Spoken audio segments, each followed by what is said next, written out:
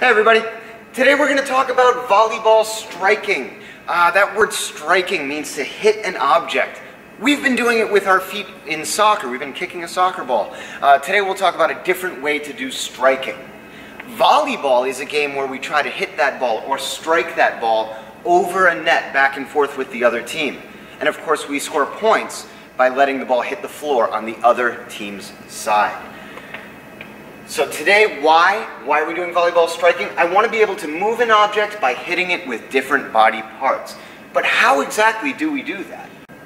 So in volleyball, instead of using our feet and our legs like in soccer, we use our hands and our arms to hit a ball upwards over the net and onto the other team's floor. Today, we are going to be aiming and hitting a target. In volleyball, our target would be open space on the opponent's side of the court. Just like we talked about in soccer, right? When we kick a ball, we want to hit it on the empty side, the open space side of the net. If that goalie's on one side, I want to hit the other. Same thing in volleyball. So let's try a few games to get that ball into our target.